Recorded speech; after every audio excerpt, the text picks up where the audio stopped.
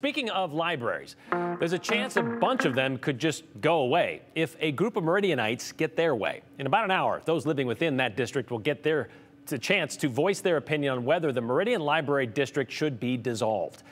And can libraries just dissolve like a scene from an Avengers movie? Well, a group who calls themselves Concerned Citizens of Meridian gathered enough signatures, 93 of them. They believe they can, because they believe the Meridian Library District provides books and other materials on their shelves targeted to sexualizing minors. They claim the library is contributing to the, quote, sexual indoctrination of minors, and the board members refuse to talk about it.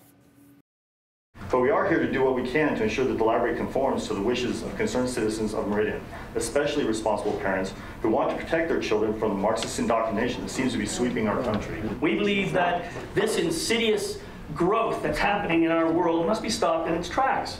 And one way we intend to do that is by restricting the kinds of subversive materials available to our children in our libraries. Today, our libraries have permitted evil influences to enter its premises. By evil, I mean the increasing influence of the satanic community's belief system. All right, well, this isn't a new topic, and it isn't isolated to Idaho either. The attention on libraries across the country has magnified in recent years, continuing to spill over into community conversations, even political campaigns. Supporters of the library say parents, not the state, nor a small group of citizens making big accusations, they should decide what their children get from the library.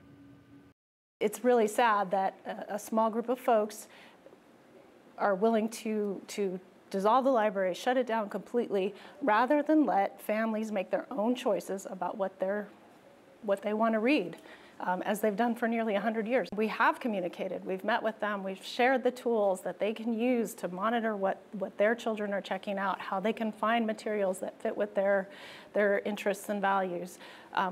We have shared that the thing that they are seeking, which is restricted access, people not being able to access the books that they want in a public library, will not withstand a First Amendment challenge. So you can expect a big turnout tonight in that meeting, just about a half hour now, on the first floor public hearing room at the Ada County Courthouse. After the hearing, the Ada County Commissioners, they're going to decide if they're going to put it on the ballot, that decision for voters to decide. Again, this is just for those who live within the Meridian Library District. If you don't live there, well, then you don't get to say anything.